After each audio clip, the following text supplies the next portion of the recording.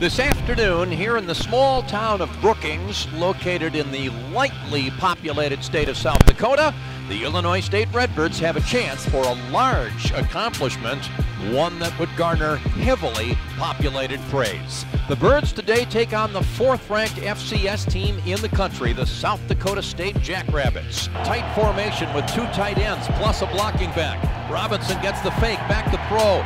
Davis has a man open, that's Taula, he's got it, a diving catch. Davis in shotgun formation, Robinson to his right, Brady's gonna throw it, throws it toward the end zone, that ball's caught, he caught it, touchdown Redbirds.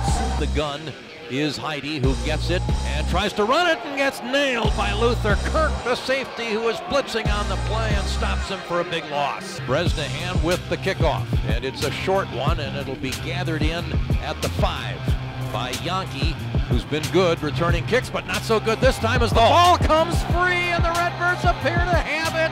It was Peyton Jones who nailed Yankee and forced the ball free. Under center is Davis. Birds need a couple of yards. James gets the ball, and he's into the end zone for the touchdown. That puts the Birds back on top.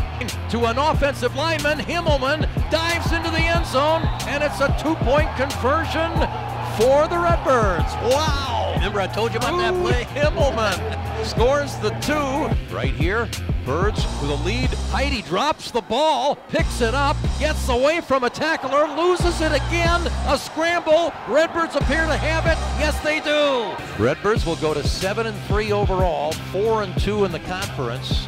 As another knee for Brady Davis, and that is it. It's official. The Redbirds win at South Dakota State. The final 27-18.